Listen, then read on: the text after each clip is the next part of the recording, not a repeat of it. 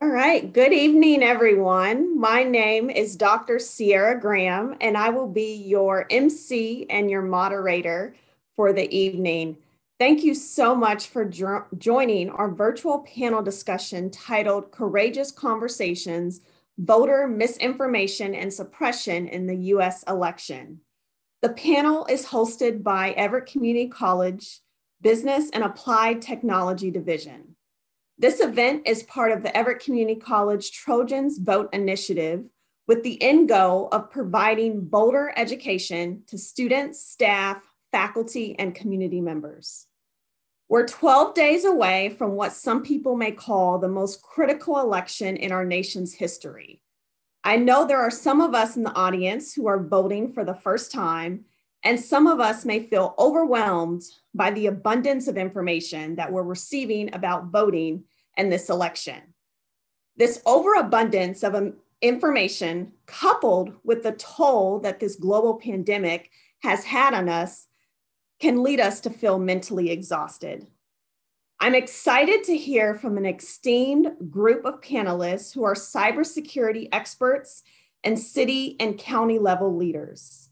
They are going to help us understand the voting process, debunk myths about our election process, and illustrate the reality of voter suppression and intimidation in the United States. Everett Community College has done a superb job in encouraging students to register to vote and be informed voters. The Trojans Vote Initiative is reflective of our continued commitment to improving the lives of our students and community. And our president, Dr. Daria Willis, has played a key role in this initiative and encouraging students to exercise their voice. So I would like to now introduce our president, Dr. Daria Willis, who will provide a welcome. Thank you, Dr. Graham, and thank you everyone for taking the time with us this evening to learn more about voter suppression and what we could each do to make sure that that does not happen in this election and our role and our civic duty in voting this year. I also want to thank the panelists that are here with us today, the organizers of this event, because without you, we would not be here. So thank you very much for your initiative, your willingness, and your courage to be part of this conversation. Voter suppression is definitely a real thing, and voting in this election is our civic duty. At EvCC, as Dr. Graham noted, we are encouraging our students, faculty, staff, and community members to participate in our hashtag Trojans Vote campaign. We're asking all people to not only vote with yourself, but take somebody to that voter box with you, take a picture while you are voting and placing your ballot in the box, and then post it on social media.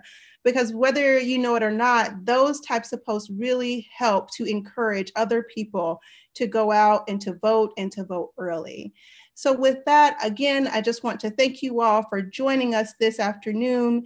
And we are surely watching closely what happens in this election. Our lives depend on it. Our children's lives depend on voting, and our community.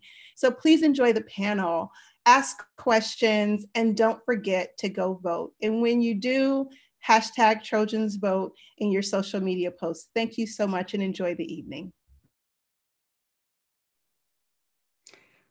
All right. Thank you so much, Dr. Willis, for your welcome. And I cannot reiterate your point enough. Please vote. It's important. We are voting for our community and for the health of our nation. During this panel, we also encourage you to use the hashtag Trojans Vote on social media to share information about this event. Now, here comes the moment that many of you have been waiting for.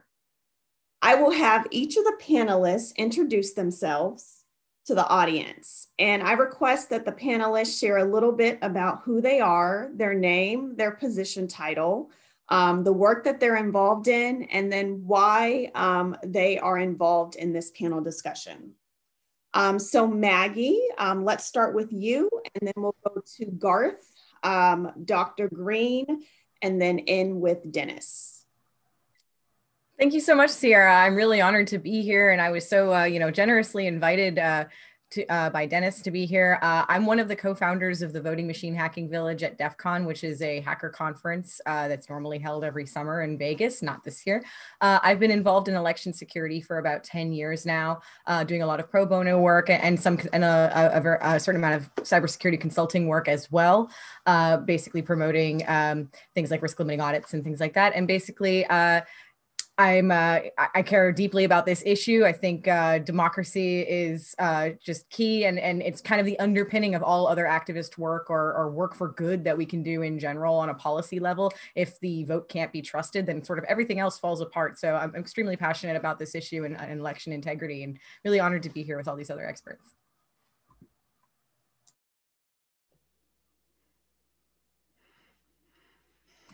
All right, I'll introduce myself now. My name is Garth Fell. I'm the Snohomish County Auditor. I have been in this position as auditor for the last 11 months. I was elected last year, but I do have 20 years of experience in elections administration. The last 12 as Snohomish County's elections manager.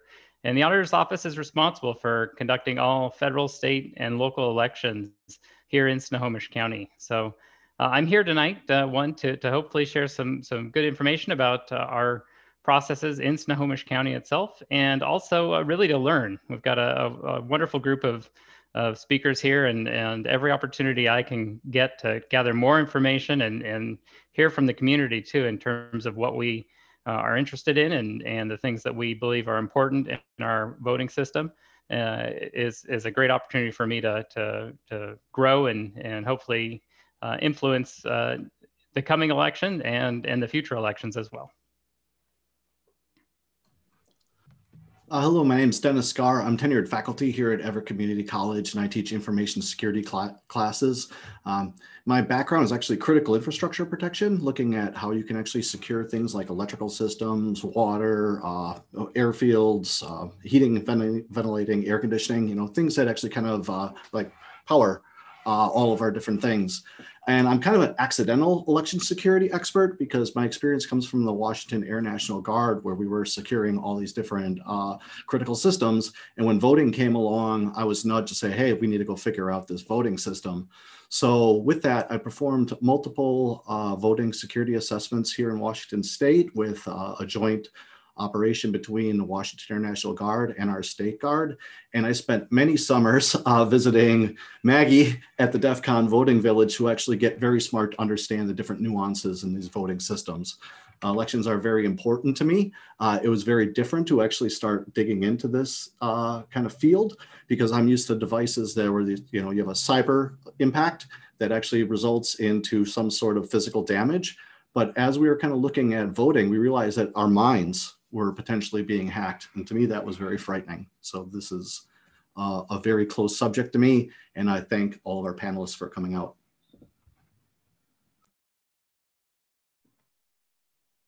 All right, and Dr. Green. Hi, my name is Janice Green. I have been a longtime resident of Snohomish County, and I'm the president of the NAACP of Snohomish County branch. I'm very interested in this subject because historically, African Americans and other people of color have been disenfranchised and have not been able to vote, and to the point that even today, the Voters' Right Act has not passed. So we see kind of the diminishing opportunities for votes, for people to vote. Over time, I think that we need to really pay attention to all the legislation and what's the leadership of the country is doing as far as suppressing votes, and makes a big difference in our world, and makes a big difference in how people live and how their children live, as Dr. Willis said. So this is a very important topic. I'm glad to be here. And I think we're going to talk more about voter suppression and how to fight that. All right. Well, thank you all for your wonderful introductions. And just to give the audience an idea of how this panel will work. So I have about 6 questions that I will pose to the panelists. And we anticipate that this discussion will last about 40 to 50 minutes. And after that, there will be time for audience question and answer, and that will last about 20 minutes. So I encourage the audience to ask questions via the YouTube chat feature, and questions will be posed to the panelists in the order in which they are received. And after the audience Q&A, we will close out the event with a testimony from an Everett Community College student who will be registering to vote for the first time in this year's election. So without further ado, let's get started. So I think I speak for a lot of people here that I was so excited to receive my ballot early and take it down to the ballot drop box. And I know that Washington State is primarily a vote by mail state, but I know that isn't the case for every state. So Garth, for those of us who are, first-time voters or we're a little bit unsure about the different voting methods, can you share what the differences are between voting absentee, by mail, and in person, and then which is the most secure?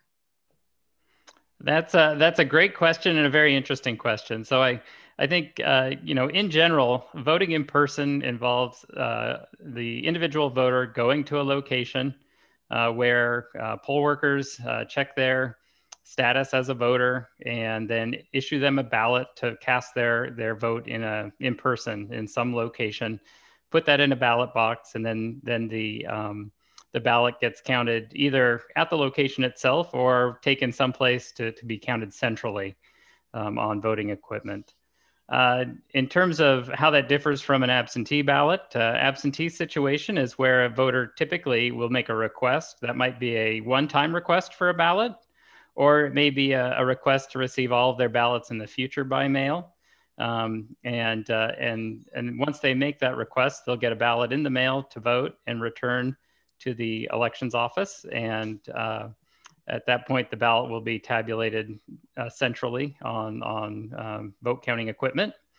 And then the by mail option is where counties or jurisdictions move to a system where they mail every voter a ballot at the beginning. You don't have to make that request. It is the default process by which voting happens, and the ballot is sent to the voter to fill out and complete and send back.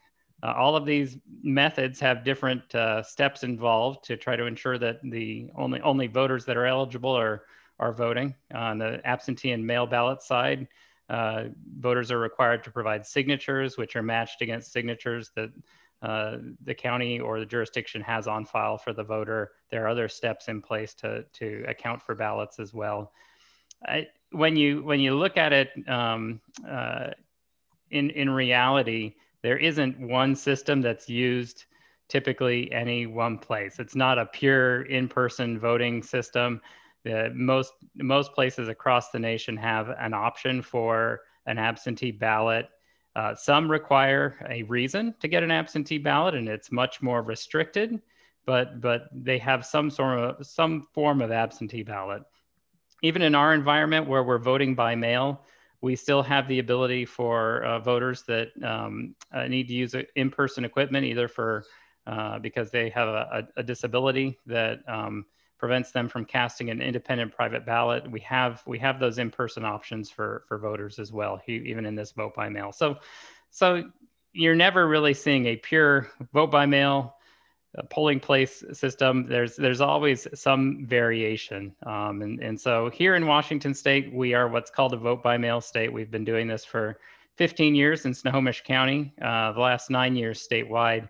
And again, we still, even in a vote by mail environment, have some in-person options, but we do believe that the method that we have is a secure method. In terms of what method is more secure than another, because they are processes and they involve people and equipment and things, it really depends on all of those procedures and processes and how they come together. So any one method could be more secure in one jurisdiction than another, just based on those groupings of procedures and equipment and people. And so I'm confident in our system here in Washington State. We've got a lot of checks and balances in place to make sure that voters can receive a ballot, can get that ballot back in a secure way, either through the post office or through a ballot drop box if they choose, and that those ballots will be counted appropriately. I know later on in this discussion, we may talk about the auditing methods and other things as well. So there's other tools in place that you can use to give you a greater confidence in the results and ensure that voters can have confidence in how their votes were cast and counted. So. All right, thank you so much, Garth. So Maggie, I'd love to hear from you in terms of how this kind of plays out on a national level and your thoughts on just what methods are kind of the most secure. So there's a really important question to establish here, which is, what do you mean by secure? If you mean in terms of like the tabulation is going to be hacked, I would say don't in general worry about that. There's no real proven cases. There's one ongoing lawsuit, but that it's not rampant by any means, and no reputable expert will tell you that it is. In fact, it's quite the opposite. I will say, if you mean in terms of like another type of security, which is like your ability as a voter to vote, voter suppression, that is another matter entirely as far as security goes. And I would definitely say it depends on where you are. If you're in an urban area, it could be very different in terms of crowds. And you also have to take COVID into consideration and your own risk level with COVID as far as voting securely goes. I would earlier this month, I might have said, if you have the option to do absentee or mail-in of some kind, do that, get your ballot, return it as quickly as possible. Paper ballots are always the preferred medium. Especially optical scan by security experts. It is a anonymous permanent record, more or less, of the voter's intent. And it allows us to do things like recounts and audits after the fact, unlike touchscreen machines and things like that, which we're hoping to phase out as quickly as possible because of their insecurities. If you're now at a point now, which is very common, that absentee is not, isn't possible for you, or you might not get it in time. Some states you have to have postmarked by election day. Some you need to have in by election day. And that varies also from state to state. It can be very confusing. If you have an option to do early voting, I would certainly urge you to do that. But keep in mind, there might be longer lines on early voting in certain areas because there are fewer poll workers and fewer machines available during early voting. So don't be discouraged necessarily, like if your first day of early voting is very crowded, or think that there's automatically meaning that something wrong has happened. It could just be a limited resource at that point. But then again, if you're in a rural area and you've never had to wait in your life to vote, maybe in person on election day is best for you. As far as making sure your vote is counted and there's no shenanigans as far as maybe you didn't match your signature to your DMV, license, and therefore they've decided arbitrarily that your signature should get thrown out or something, hokey like that. Obviously that would be the most, guaranteed. But I would definitely say, consider your risk level, consider historically how long the line has been for that area. And keep in mind, it's totally normal that people can't take out an hour or two to vote. And that hasn't, and that there's no shame in that. That's just reality.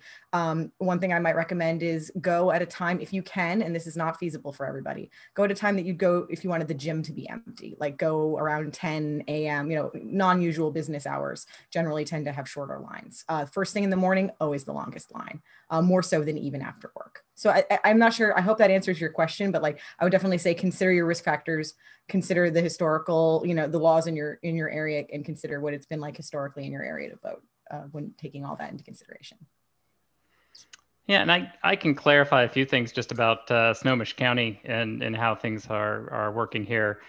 So we are, we've mailed out ballots to everybody at this point. You still have the option to register up until Monday online and by mail. And then even after a Monday, you can register in person until 8 o'clock on election night. So we have same day in-person registration and get a ballot.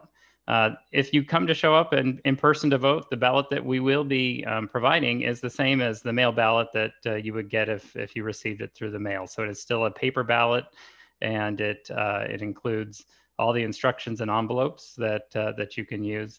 So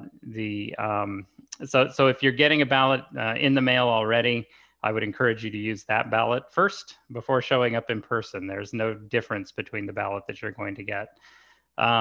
Being vote by mail, we do have a limited number of sites available for in-person registration. And we'll have one in North County at the Wyndham Gardens Hotel. We have one at the county campus, and then one in South County in Linwood at the Alderwood Water and Wastewater District. And all that information is available on our website and available in the packet that you should have received as a voter. We also have in Washington State the ability to download a ballot from the internet after a replacement ballot. So if you register to vote here late in the process and are concerned that the ballot that we send you will not arrive on time, you can always go to the internet, look yourself up on the statewide system and download a ballot. And rest assured that we are only accepting one ballot per voter, and we do check the signatures on those envelopes to make sure that they match the signature we have on file, and do other checks as well to ensure that somebody can't vote more than once in the process. All right. Thank you so much, Maggie and Garth. Super helpful to kind of understand the different voting methods and the security of each method. And I hope people are taking notes. So let's move to the topic of voter suppression. So back in August, we celebrated the 55th anniversary of the Voting Rights Act. In signing the act in 1986, President Lyndon Johnson pledged that no one would be denied the right to vote based on race. This act helped solidify our commitment to equity and fairness in our democracy. Voting rights are currently under attack nationwide as states pass voter suppression laws. These measures include cuts to early voting, voter ID laws, and purges of voter rolls. My next question is, what have been some of the past and current practices that have contributed to voting not being accessible for historically disadvantaged groups? And what is your definition of a fair and secure election? And Dr. Janice Green, let's start with you.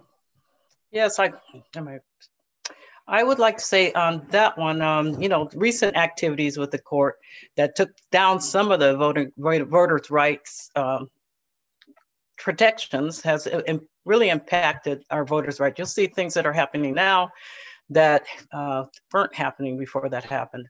But I also like to talk to you about, historically, people think of voters' rights or not having voters' rights or suppression being something that happens in the South. But it's historically all of the United States. If you look at Pennsylvania in the 1800s, they put laws in place that required assessors to go door to door. 30 years after that, California passed legislation make it difficult for immigrants to register because of fears of voter fraud. So this fear of voter fraud has gone through generations. Redistricting, as we saw in Ohio, and the gerrymandering, this cuts people out of their ability to vote, or else they can vote, but their vote doesn't count the way it would if it wasn't for gerrymandering. We look at the stories historically. I mean, anecdotally, my parents will tell you that in order to vote, maybe you had to figure out how many jelly beans were in a bottle. But and literary tests were rampant and for disenfranchised voters. And let's not forget the poll watchers. So when I say we start cycling back and we start talking about poll watchers, and I don't mean the legitimate ones, the ones that the election that are certified to be poll watchers, because I think that everybody should take advantage of that, because that keeps the integrity of our elections if we have both the Democrats and Republicans and other citizens watching to make sure that it's being done correctly. I'm talking about the call for having people come watch the ballot boxes, having people that aren't certified, having people intimidating voters, trying to suppress the vote. And that's what we're seeing now, but that is historical as well, because at one point, people that wanted to vote, if Black person wanted to vote, they risked their lives to do that. They risked their lives to vote. So we have to keep those things in mind. So that sometimes the more things change, the more they stay the same. And now we have, on top of all of that, on top of poll taxes and literary texts and disenfranchised voters, now we have social media. And social media also acts to suppress the vote. We have misinformation. It promotes misinformation. That suppresses the vote. We have Russian bots, and now from what I heard today, we have Iranian bots in China. China weighs in too. And we have fake accounts and misinformation. So people need to be really clear that they're paying attention, that they're doing a fact check, that they're not just staying home because of information they received from Facebook that has nothing to do with their ability to vote. That's critical. And the other thing is, we asked what my definition is. I think everyone should have the opportunity to vote if they're eligible. And when I mean eligible, I don't mean the made up kind of rules that people make to keep people from voting, because that's the same as, that's for suppression. It's been going on for a while. I'm talking about they're eligible to vote. They should be able to vote. And that includes folks that have been in prison and released and served their time. There's just so many things that the rules that people make up. And we need to be well aware of that, and that we're not falling for that. So I suggest you should vote if you're registered. If there's any intimidation, you need to let people know, and you need to be paying close attention to means and ways that people are trying to keep you from voting and suppressing your vote.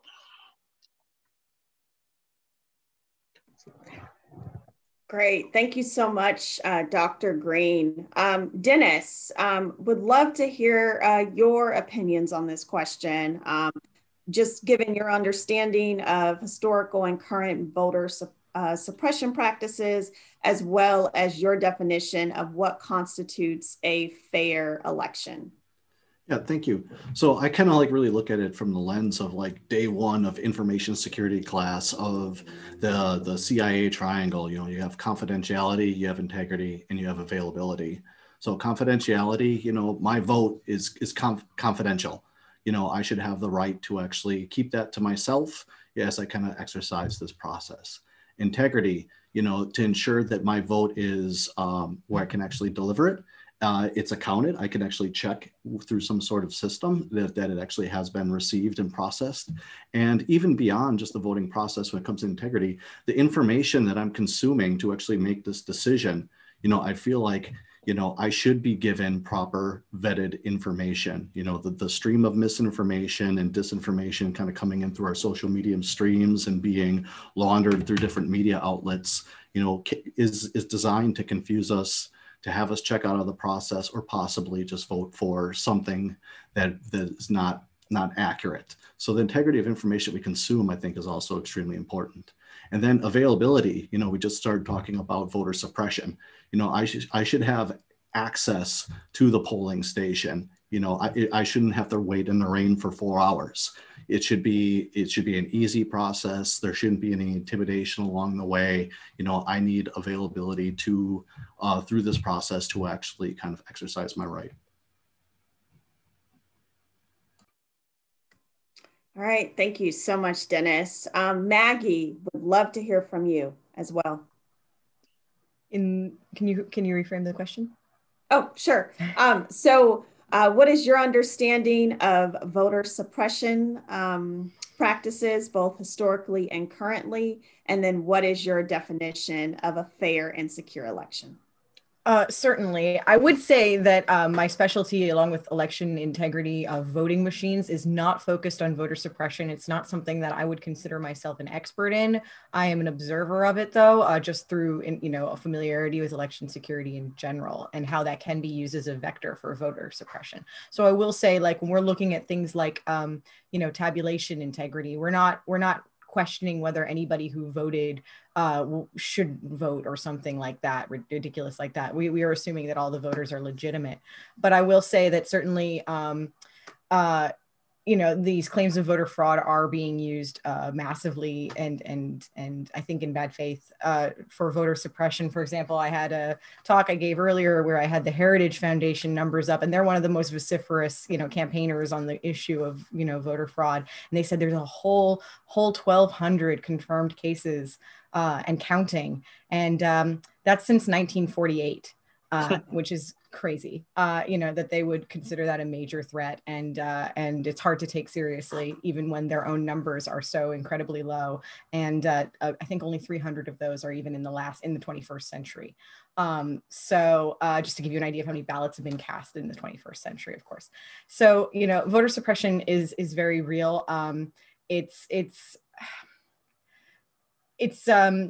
it's being used. Voter fraud is being used for voter suppression, I guess would be my end thing on that. And definitely it's a major concern, but I would definitely defer to experts like Dr. Green in terms of talking about its historical impact and how it's going on in general. All right, thank you, Maggie. And Garth, also, if you can answer the same question, your understanding of historical and current voter suppression practices, and what is your definition of a fair and secure election? Yeah, so I thought Dr. Green did a great job of identifying a lot of the historical barriers to accessing a ballot. And I would just add to that as we look at the voting systems that we have and the processes in place, those can be designed with barriers as well.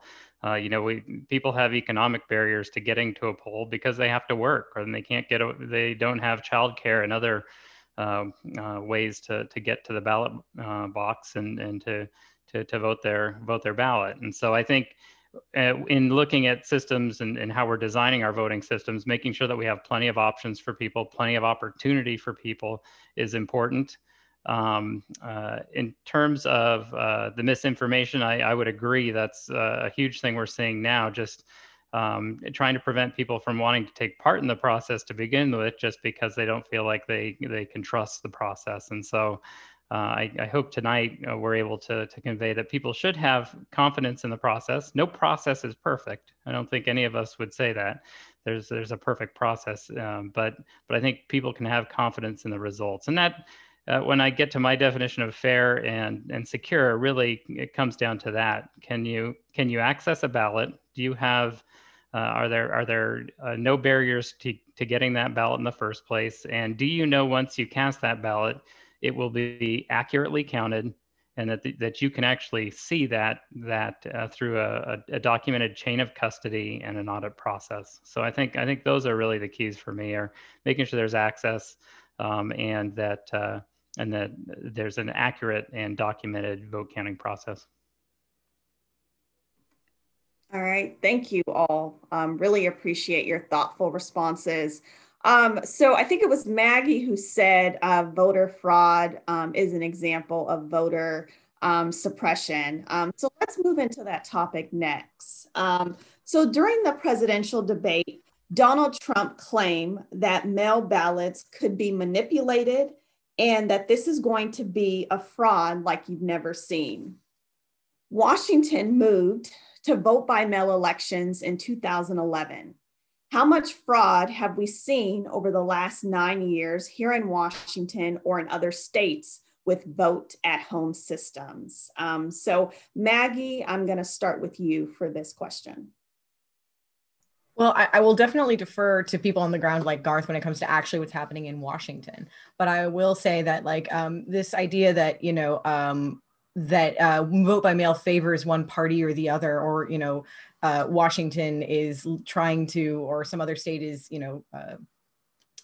liberal and therefore doing it, or vice versa, is ridiculous. Because another known state for vote by mail is Utah, which is a particularly right-wing state, for example. So we've actually seen studies on vote by mail to see if it's partisan in any way. And actually, the only thing that came out of it was that it slightly favors Republicans, because many states have restrictions on vote by mail, which are age-based in terms of having no excuse, and older voters do tend to trend a little more Republican.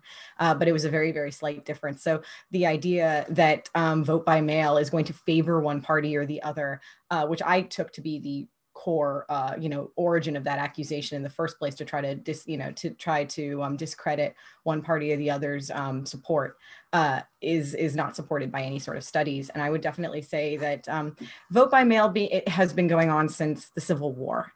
We've had over 100 years to secure it, and it's been a long and hard road. But I've never seen a study that says it's any less secure than any other method. and not a good faith one, certainly. And a lot of these accusations around what could go wrong, these sort of like breathless, hysterical, like, hundreds of ballots are going to come in from overseas, is sort of ridiculous and shows a complete lack of understanding of, the checks that, what happens when you're checking off voter ballots. It's not as if like, I could send in 100 ballots under my name and all of them would just be taken and put through the machine. Obviously, I would be checked off the list. And if I sent in 99 more ballots, they'd probably call me up and there'd probably be a pretty serious investigation into why I sent 99 ballots. Or somebody in my name sent 99 ballots. Now, in theory, I could be disenfranchised with this. Somebody could, send in a ballot before me and match my signature and get everything right about me.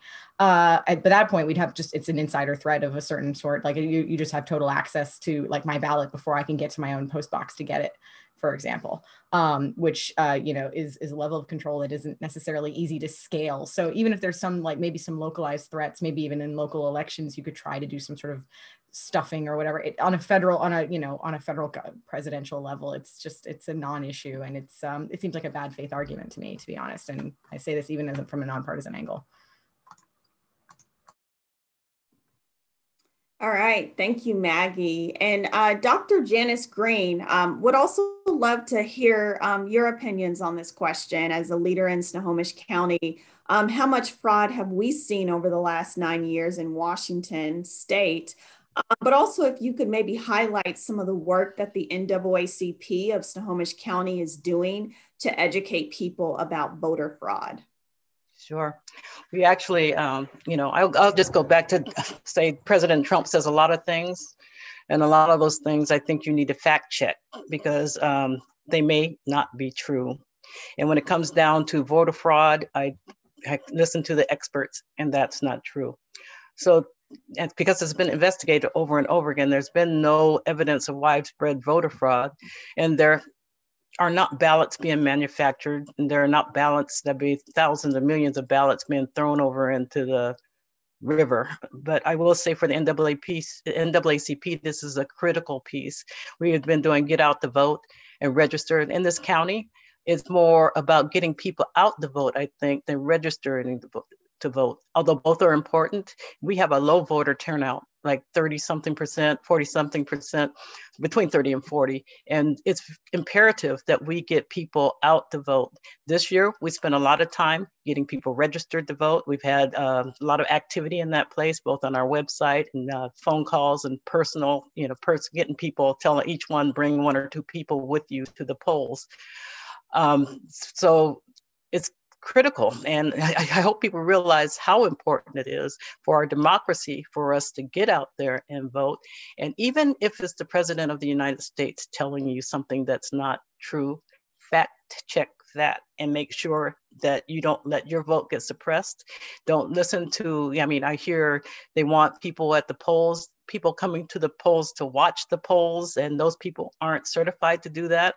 If people are showing up with guns or other types of threatening behavior, that needs to be stopped, and I think it needs to be reported. And we need to be all on our guard. But we all need to make sure that we're voting and we're not suppressed. I get a lot out of watching some of the folks like in Georgia and other places that have to stand in line for hours, but they are going to get their votes counted. And I think that it's not that difficult here in Snohomish County. We're not going to be standing in line. Hopefully we're not going to be threatened. And the suppression is coming from misinformation more than anything else, I think, right now. So we just need to be on our guard and fact check and do our own thinking and make sure we get to the polls. Great. Thank you so much, Dr. Green. So Garth, as the county auditor, if you could maybe shed some light on just voter fraud in Washington State, and maybe, what the county is kind of doing to not only educate people about it, but, maybe helping prevent it as well. Yeah, so I would agree with what I've heard so far. There is really no record of fraud in Washington State associated with vote by mail. I think the first thing that we need to think about is fraud. The definition of fraud has intent in it. And so It is somebody that is trying to do something to gain personal advantage or financial advantage as a result of certain actions. And so we occasionally see things in the elections process that are errors or issues that come up. And I think we need to be quick not to look at those for what they are and not to try to attribute that to fraud of some sort. I think that can happen quite frequently, depending on quite honestly who's winning and who's losing a particular race. I think there's some vested interests there when it comes to looking at results and issues around elections. So I think we have a long history, again, in Snohomish County specifically, of well-run elections. I think our history of recounts and how those have bore out the original counts is also a good indicator of just how well-run the elections are here in Washington State and in Snohomish County. So that, again, on the when you come to the voter suppression side, just this whole conversation about fraud involved in vote by mail it's concerning, because the people that will actually decide this election are probably the ones that don't show up to vote. The fact that we'll still have a large group of people that could be eligible to participate that will not get involved, and so we really need everybody to register and get their ballots in this election. And so I would again kind of echo the comments of the other panelists that fraud is not an issue here in Washington State. It's not a major issue nationally, and again, the statistics bear that out. And people should not be discouraged from participating because of that sort of conversation. All right, thank you so much, Garth. And Dennis, we'll end with you on this question. Yeah, so during a couple of assessments, we were actually looking at, the processes that Garth keeps mentioning. There's processes in everything, like no matter what it is you do in business or in government, there's a process on how people do things. And what we're looking at is the voting process from, registration and eligibility all the way to publishing the votes, and then all the technology that actually supports it, because yes, we've been doing vote by mail since the Civil War, but however, now we have some digital dependencies in this process as well, so it opens up new lines of attack for some adversaries. But what we've kind of discovered is, fraud could be done, but to do it is a great amount of work. There's a whole lot of risk involved, and it's extremely difficult to scale.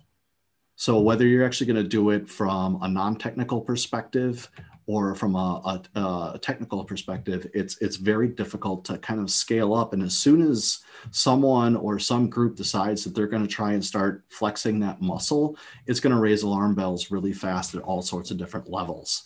We looked at it from a lot of different perspectives, but I think those statistics that we've been seeing are right for a reason. It's because it's not worth the effort. I don't see it happening, especially in a vote by mail state, because of the fact that there's paper. Once you actually have that voter intent captured on that ballot, even if things go crazy on the digital side, you can still fall back to paper, and that is really the integrity in the entire system. All right, thank you so much, Dennis. So Janice, Dr. Green, I know that you had mentioned this in your previous question, but let's talk a little bit more about voter intimidation. So there have been calls made to have citizens patrol polling stations and ballot drop boxes looking for voting fraud. Snohomish County currently allows the public to observe most portions of the election process. How is this different? So Garth, as the county auditor, I'd love to kind of hear from you for this question. Yeah, so in terms of our observation opportunities, so we are open to public observation. We provide a couple of trainings each year to provide an overview of the elections process for individuals and highlight those areas of observation that folks can take advantage of. You know, it is a bit different than the call for poll watching and for rallying around ballot boxes and things like that. And so we, in conversations that I'm having with people this year, I am encouraging them, if they want to come observe, that's certainly an opportunity. Reach out to our office. We could tell you those locations that you can go and when we'll be doing certain processes and provide that opportunity. If you are looking to organize around a ballot drop box and unofficially observe, the concern there is that you are going to be drawing a crowd to a box where we want to make sure that voters have access and can get their ballot back in there easily. And even a peaceful crowd is an intimidation for some people. So, you know, our call really is, if you are interested in the voting process and observing, give us a call. We'll share those opportunities. You can come watch as an official observer or visitor.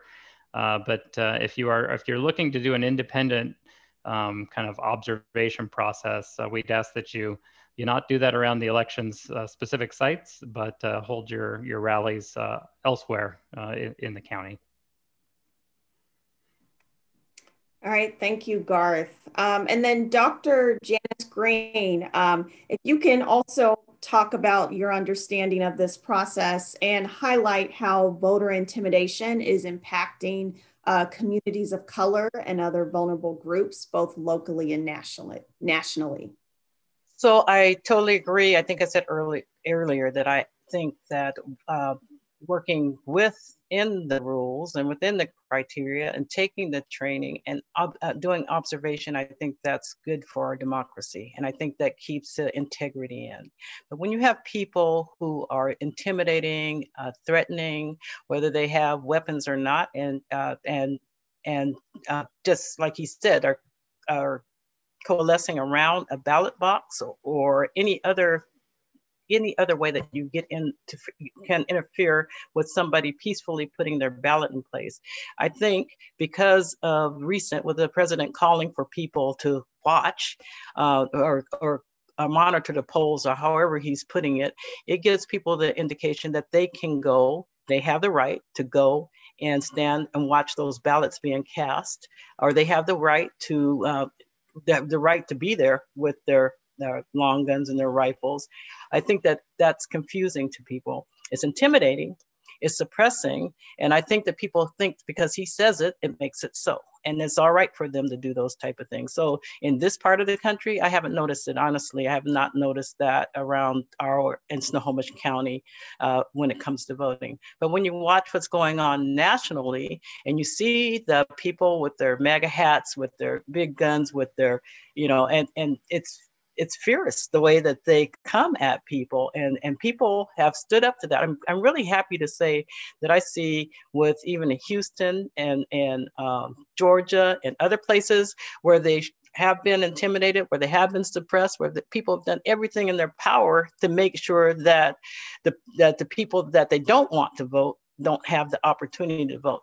So watching this and watching the people, then the resilience and the way that they stand up and the way that they refuse to have their vote discounted is great to see. I mentioned earlier when I started about the voters' rights of 1964. Yes, it was passed, but it's been gutted. And so I think the people need to stay on their legislators and make sure they put the protections back in that were taken out. So let's make sure that it's a bigger picture, and we just need to make sure that we're supporting those folks too, supporting the people that that need to vote or want to vote. I was watching, some people are quite elderly and they refuse to be sat down and shut up. That's pretty much, I'm grateful that we don't have to deal with that right now in Snohomish County. Although, there has been some concerns voiced to me because of some of the things that have gone on in Snohomish as far as allowing people their Second Amendment Act their rights, and whether Second Amendment rights overpower people's freedom to vote and freedom of speech and other things. All right. Thank you so much, Dr. Green. So let's talk about election security. So recently, the FBI stated that sophisticated hackers were targeting state and local governments and had gained unauthorized access to election support systems.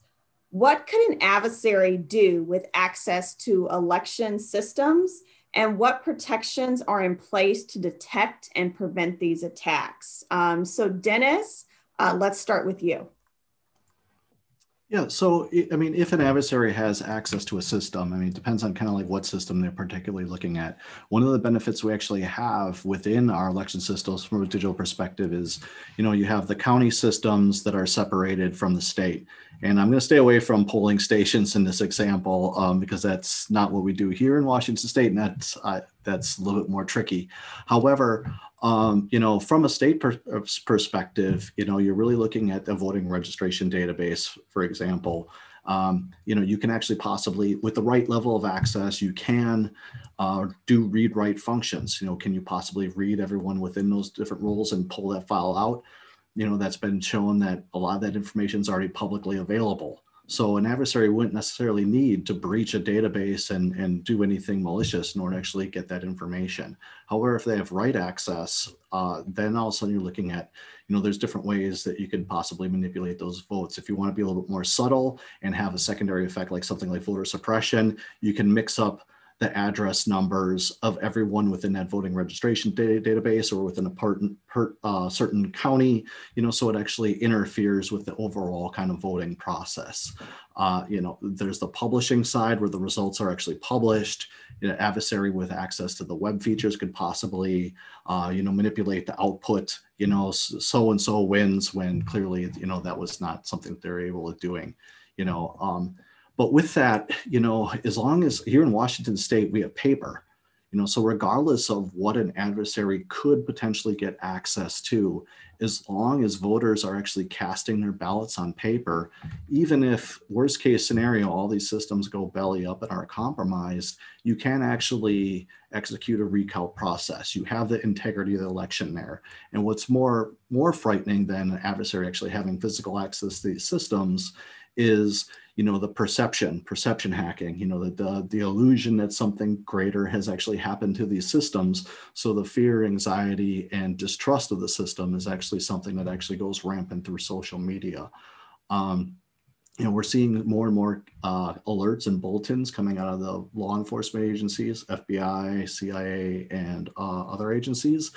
And they're being monitored both by at a federal level, at state levels. Here in Washington State, we have kind of 3 layers of security on our state level systems, where you have Department of Homeland Security monitoring exterior traffic through their sensor. We have the Secretary of State's office as a security operations center, which is made up of an amazing group of individuals who are monitoring the network at that level. And then you also have an augmented force of the National Guard and State Guard providing additional assessments and layers of security during these different elections. So there's a lot of security here digitally in Washington State. And I feel very confident about the different layers of security we have here. All right, thank you, Dennis. Maggie, I'll go to you next as our election security expert. What could an adversary do with access to election systems, and what protections are in place to detect and prevent these attacks?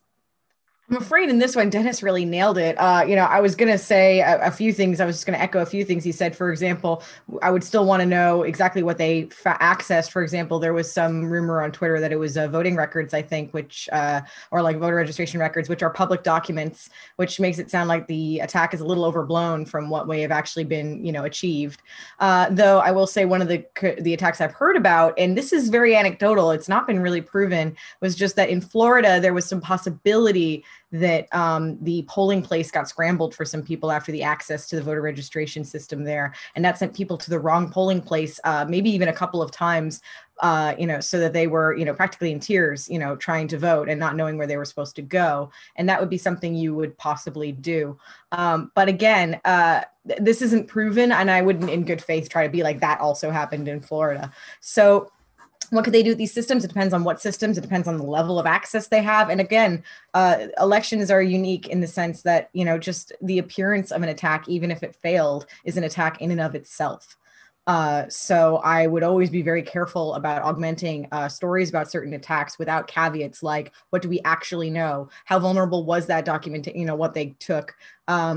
And making sure that people like election officials are aware of it and who can do something about it before. And this is something I bring up in a few talks I give. Elections are often misconstrued by headlines too. Like, elections can be campaign security, they can be election infrastructure security, they can be reporting, they can be disinformation. So when you say that like an election got hacked, a lot of times what is said can be very different from what is heard. People almost always assume we mean tabulation, but it isn't necessarily tabulation that gets access. It's not even necessarily, again, the reporting of the attack itself can be its own attack. So it makes it very difficult for election security experts sometimes to even raise awareness. And we've been attacked on that front ourselves in the past.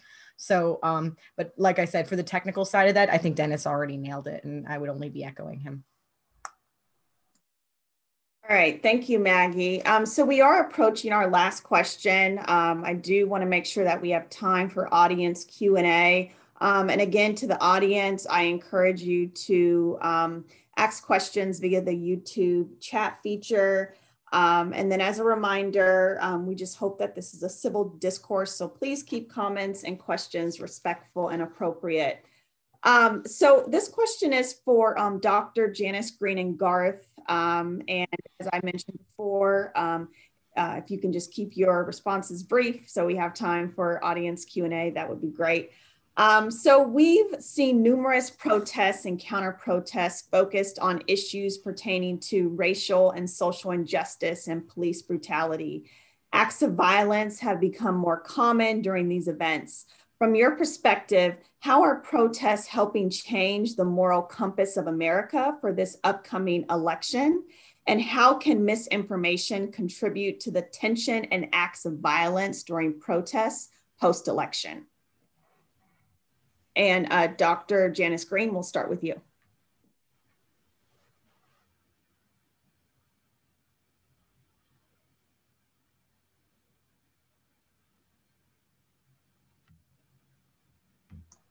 You're muted, ma'am.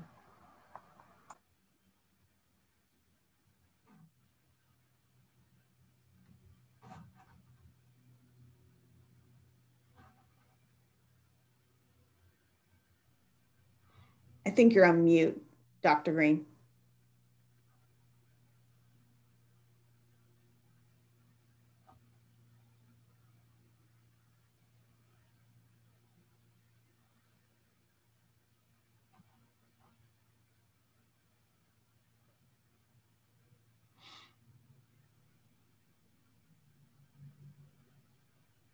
Okay, we'll have Garth, if you can step in for this question, and then we'll go back to Dr. Green. Yeah. So well, first I'll point out, I think most people would agree that a founding principle of our democracy is freedom of speech and the ability to gather and to demonstrate and share ideas. And so I think what we've seen this year in our country has probably contributed to a lot of the interest in this election. So I think from just that perspective, it's been a valuable conversation to be having, and I think it's prompting more people to participate. We've seen here just in the first week since ballots were mailed out, record early returns. Something 3 to 4 times what we would typically see in a presidential election in terms of ballots coming back. So I think that's a wonderful thing, and I just hope that continues throughout this elections process, and we have a high overall turnout. So how that could feed into how misinformation could feed into post-election activity and demonstrations. I think, again, just making sure that people recognize that they should have confidence in their election system and that process is safe and secure, and and that we can demonstrate that as elections officials, I think, as well is important. I think that can go a long way to helping people recognize that the results can be trusted, and therefore, if the results can be trusted, then perhaps we can have the conversation focused more on issues and things that we really do need to pull together to fix. So I hate to try to predict the future and what will happen post-election. I think we'll wait and see, but I'm hopeful that regardless of the outcome, that people will again peaceably gather and continue to bring up questions and concerns and challenge what needs to change here in the United States. So. All right, thank you, Garth. And Dr. Green, if you're ready, how are protests helping change the moral compass of America for this upcoming election? And how may misinformation contribute to the tension and acts of violence during protests post-election? So I think that protest brings visibility to social injustice. I think that not only here and in the United States, but throughout the world. And with the things that have happened with George Floyd and others, just continually over a period of time, I think the visibility and the fact that people are acknowledging something that they denied in the past, and some people still deny that it's happening. They want to stay in their bubble and not acknowledge the social injustice and the racism, the things that take people to the streets to protest. I think that we need to be cautious when we talk about the violence, because even though peaceful protest, the violence isn't always happening on the protesters' side. Sometimes, and quite often, you'll see that's happening on the law enforcement and with the other folks as well. So we need to be cautious about understanding peaceful protests. We need to be cautious about assigning the violence to the protesters, because as we've seen, some of those protesters may not be causing the violence. You've got people infiltrating the protests, hijacking the message, and it all falls back that the protesters are violent when it wasn't them that initiated the violence. And when this is over, and when I hear President Trump talking about what's going to happen if he doesn't win, he may not peacefully turn over the reins to the new president if he loses. I think we all need to be very cautious, because I see people walking around with their automatic weapons, with their mega hats on, and there may be some trouble, and I'm hoping that there's not. But I think we still need to pay attention to what's going on and not, just not lose focus. Great, thank you all so much. So now let's move into audience Q&A, and we have quite a few questions, and I just want to make sure that we're able to get to as many as possible. So our first question, and Garth, this seems like a question for you. Is there a way for voters to check that their vote was counted? So there's a way that voters can check to see that their ballot has been received by our office, that the signature has been accepted, and that the ballot has been moved forward for counting. You are entitled to a private ballot, so we do not know, we can't tell you that your individual votes, how those were counted. We don't know how they were counted. That we can't match them back to you. So we can tell you, though, that your ballot was accepted for counting, and if it was accepted for counting, it gets pushed down the machines. We have an accountability and an audit trail for all of the ballots that come in, and as part of our certification process, we're verifying that every ballot that gets accepted is counted. And to do that, I guess would probably be the other important detail. You can go to votewa.gov to check the status of your ballot and to see that it's been received and accepted. And if for some reason we have not accepted it because perhaps you forgot to sign the outside of the envelope, or perhaps your signature did not match, that information will be available there as well. And in Washington State, voters have a second opportunity to cure those issues and get those resolved before we certify the election. And for this election, we'll be certifying on November 24th. So you have until 5 o'clock on November 23rd to get those issues resolved. But it's a great reason why you want to vote early and get your ballot in early to make sure you have plenty of time to resolve any issues that might pop up. Great, thank you. Also, the next question, I believe, a question for you, Garth. Does anyone know if Washington State has already begun counting the votes that have come in, or does our state wait until Election Day to begin the count? So by law, we're able to accept ballots and do all of the signature checking process to separate the ballots from the outside envelopes, and then visually inspect the ballots to make sure the equipment will properly register the marks on the ballot. And we can also, in most counties, depending on the type of technology that's being used for vote counting, scan the ballots to create an image of the ballot, both the front and back of the ballot. We cannot, however, push the buttons that actually tabulate the results until 8 o'clock on election night. So the earlier you get your ballot in, the sooner we can start that process. And the more ballots that are in before 8 o'clock on election night, the more robust our election results will be.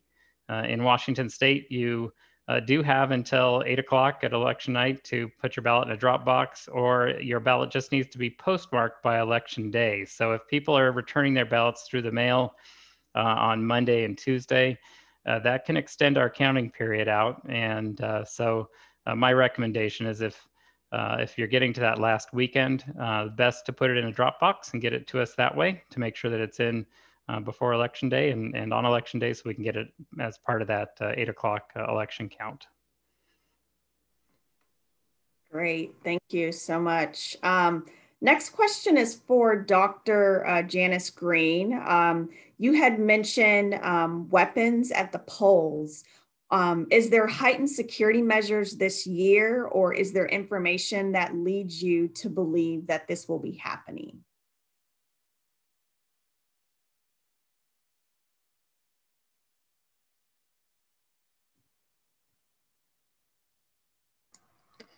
Dr. Green, I think you're muted again. Yeah.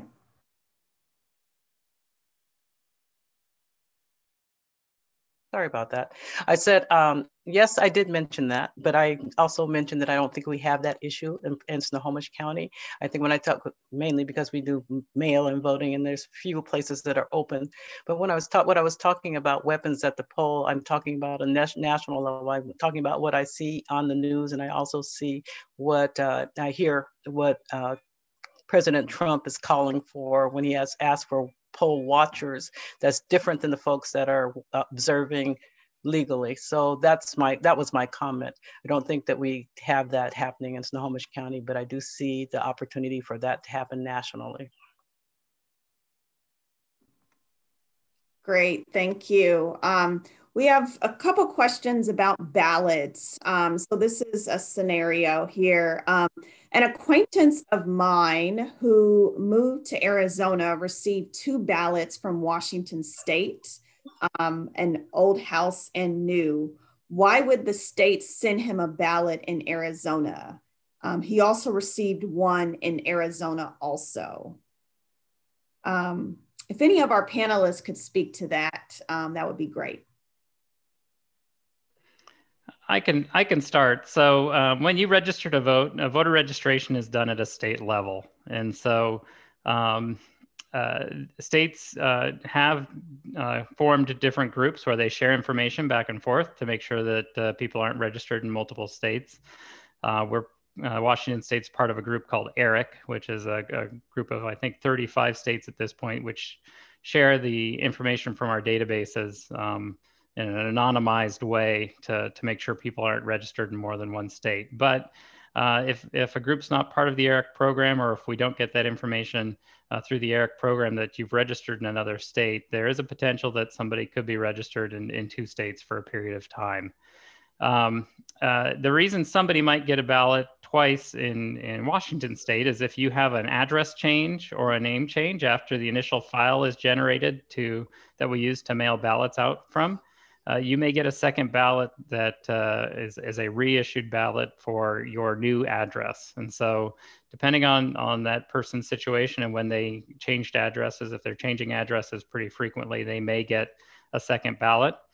When that second ballot is issued, the first ballot is suspended in the system. So if it comes back, the system will not allow us to accept it without manually inspecting it and determining if that voter has already voted or not.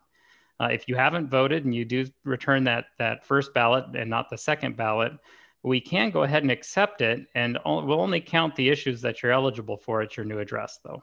So there are safeguards in place to make sure that everybody has that opportunity to vote. In this case, with two ballots from two different states, again, I would encourage everybody to only vote once. You should not be voting in multiple states. We do conduct cross checks between different states to verify those registrations. Again, not all states are part of the system we're part of, but I believe at this point 35 are. And Arizona, Arizona is, I believe, one of those states, but the data isn't checked in real time. It's done on a periodic basis. And so if that's a very recent registration, it may be that that the systems have not had that check here in the last 2 to 3 weeks. So. Great, thank you. So there's some questions about voter suppression. So is the perception that our voting systems are compromised a significant factor in voter suppression? And how can we better affirm our system and prevent the perception that it is weak? Maybe Dr. Green, let's start with you. Oops. Yes, I think that it is a way of suppression. It gives people the idea that their vote really doesn't count.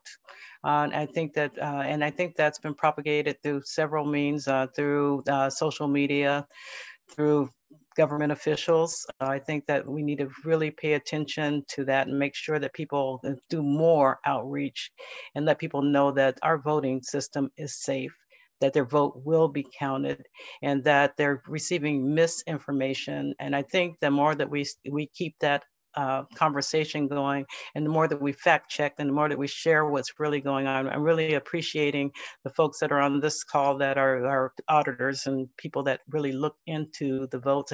They give great answers. And I think that we just need to continue with that conversation. I don't think there's a way that we stop it entirely, but we should all be informed voters, and we should be informing those that are around us. I mean, the only way to really guarantee that your vote won't count is not to vote. So congratulations on doing the bad guys' work for them. If you decide not to vote, you've also saved them money because millions are spent on this kind of disinformation campaign. And I believe in making the bad guys pay a lot of money and not succeeding. So definitely you have the right to tell your friends they're stupid if they are buying into that. That was actually, and joking aside, the idea that your vote's not going to count because you know, the tabulation is going to be changed or something like that was an actual disinformation campaign we recently discovered in 2016, actually in many cases tragically targeted at men of color and people of color. And it's just, you know, please don't buy into it. I also saw one the other day that really got me angry. PG version. Which was that like, oh, it's also patriotic to not vote at all, to not participate at all. That's your choice. And sure, if that's your belief, but that was actually that was literally a Russian disinformation campaign in 2016. So I would ask you people to not buy into that very reasonable sounding line. And also no reputable election security expert is going to tell you that there's rampant tabulation fraud, that nothing will ever matter, and this sort of nihilistic view. If they're saying that, they're not experts. I've never heard an expert say that. Great, thank you both. So another question about voter suppression. I hear claims that requiring an ID is somehow a form of voter suppression due to cost. Didn't the US send out stimulus checks? Why not ID voucher program? IDs cost less than stimulus checks. anyone on the panel wanted to take this question. I don't know about ID voucher programs, but I do know that requiring an ID has been a form of voter suppression, whether or not people can afford it, whether they have the actual paperwork that they need. And that changes sometimes depending on how what's required, depending on how they want to suppress the vote. And yes, I think an ID voucher program would be a great idea.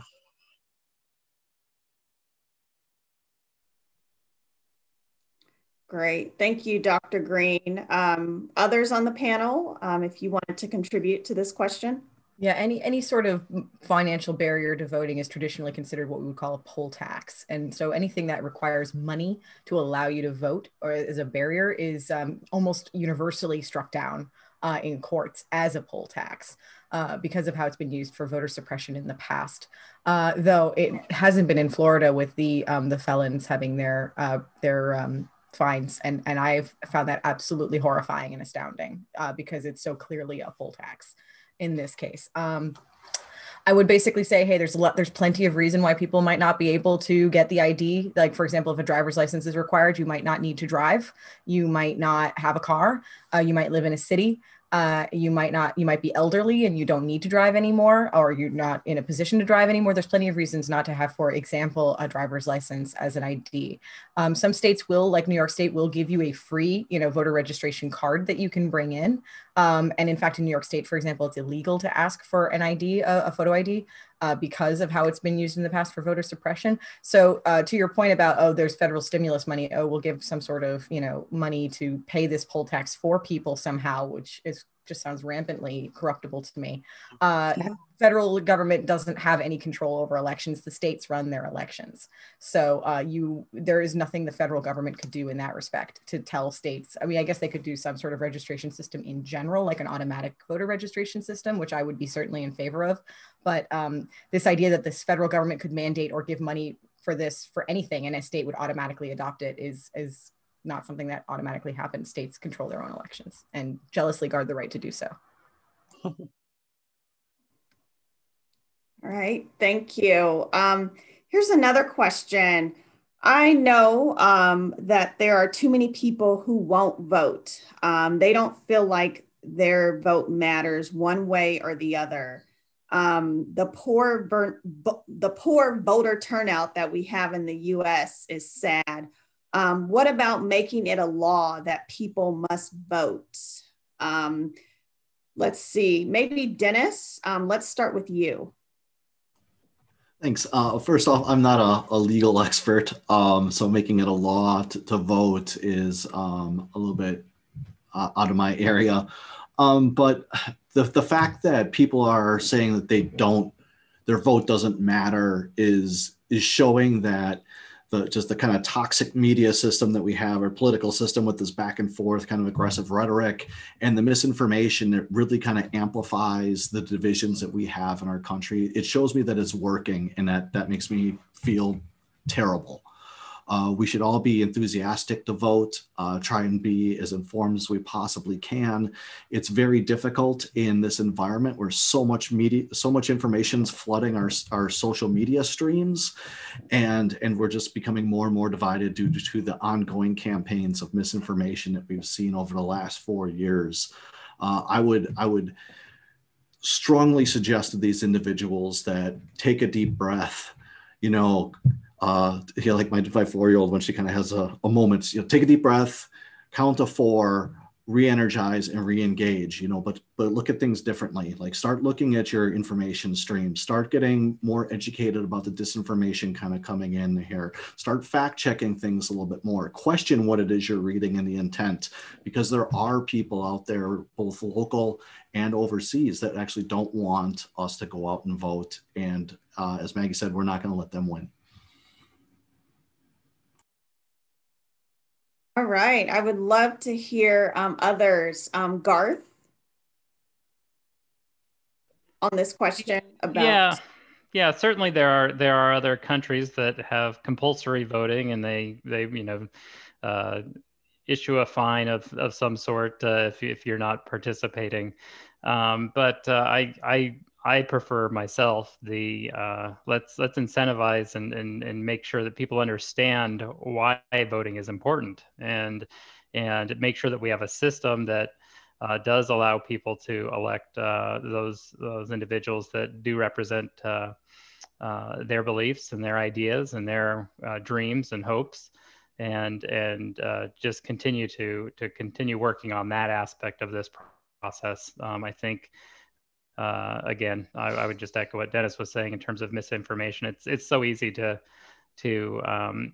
take that the information we're hearing through social media, through other forms, and internalize that and say that we can't make a difference. But the truth is, you really do make a difference when you vote, and your voice does matter.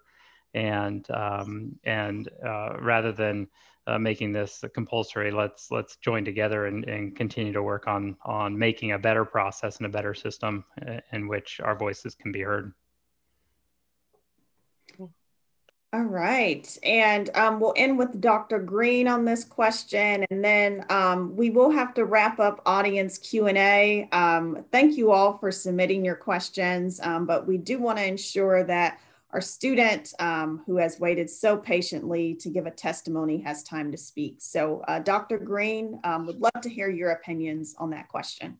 I hear this a lot when people say that they don't think their vote would count, so why should they bother? And I agree with the people that spoke before me that a lot of that's been on misinformation. One of the things I think people need to really pay attention to is how narrow, what the narrow margins are with people winning elections, and if they vote and others vote, I think that would change. So as far as making a law that people vote, I don't see that happening.